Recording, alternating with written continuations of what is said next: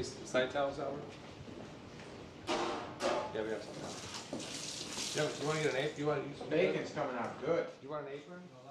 So we gave Thomas Keller this problem. The problem was that, Adam's playing the chef in the movie. He comes home, he makes himself a late night snack, and we start building out of that, what Thomas likes at late at night, salt and something salty with a beer. I think he worked off that premise.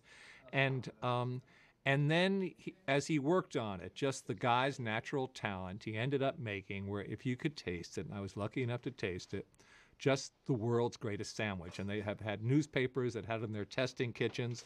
They've sort of said what I just said. So here's a sandwich, and we were working in a home kitchen one day, and we put this together so you can get an idea of him making the sandwich, and then there'll be a recipe at the end. You're gonna have to eat this. No, you never eat this, so it's not a problem. I'll get to it. Exactly. Oh, well, there you go. So it doesn't matter. Stay true. Well, that's a nice. Okay. See how you alternated because this was a fat end, that was a thin end. I get fat thin, fat thin, fat thin, so I get an even cover. Oh, is that right? Did you no, see that? I didn't notice okay. that. You see the dimensions. So to make it even, I'm just gonna go like that, so that I have. Follow me? Because if I did it all this way, see, I would have either too much meat here, or I've got doubled up meat there. I agree. Every chef with his salt has a salt box that he carries with him. Because most chefs are so tolerant to salt that they need to have extra salt on everything. So everybody has a little salt box. Oh, that's great. So I take out my little salt box. That's cool. You keep that in your pocket all the time? All the time. You can do that without breaking it? Yeah. Think so? No, I can't. Ooh!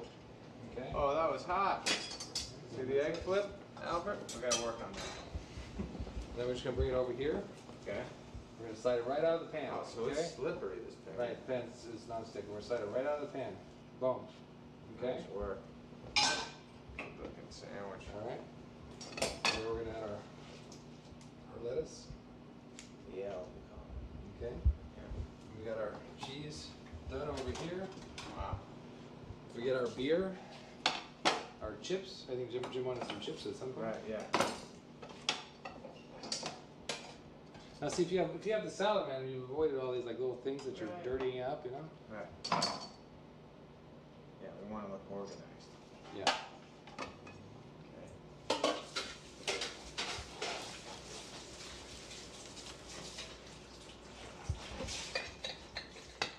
Okay, well, here's the thing.